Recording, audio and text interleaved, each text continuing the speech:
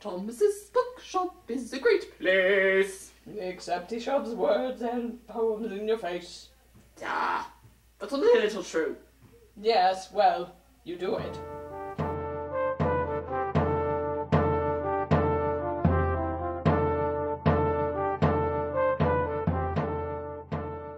Hello again. I'm glad you decided to come back to my bookshop, where we have the most popular titles at the most affordable prices. Perhaps I could interest you in Utopia by Sir Thomas More? No more for poetry then, eh? Then how about... Thomas! Thomas! Thomas! Yes, what can I do for you? Don't suggest poetry to them. You know poetry's all dirt. Please, let me introduce you to John Wilcox, my most valued customer. He prefers a translation of Greek and Roman classics to what we in England are creating today. And with good reason. You can't compare the depth and beauty of Homer and Virgil to that of a common Englishman who thinks because of the printing press he deserves to have his work circulated. I mean, look at John Skellington. Oh.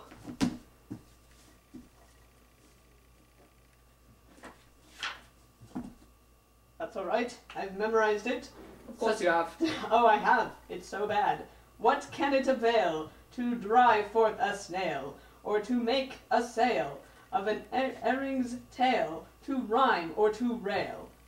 Don't tell me that poetry is anything short of a joke.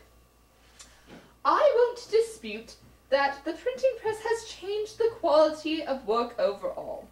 With manuscripts, only the most important text could be preserved. But with the printing press, more can have their work published. Exactly.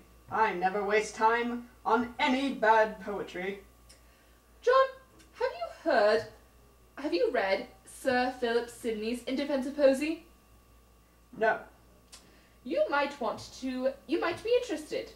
You might be interested as well. Many people say the same thing as you, John, specifically the playwright Stephen Gosson. And so Sidney wrote his essay arguing that poetry has an important place in our literature. He believes that poetry has an important place because it can create a world better than this one, and that because it is known to be made up, it can't hurt anyone. Sidney sounds like he has some pretty good ideas, but I doubt you'll be able to find me any poetry I enjoy. Oh, I don't know about that. Let's see. Yes. Here we are. George Herbert's devotional poetry. Herbert's also taken advantage to the printing press. A few of his poems, such as The Altar and Easter Wings, are formatted so that the words and lines of the poem make a picture of the subject he writes about. Really? That sounds... Yes, John? I'll check it out. You really ought to as well.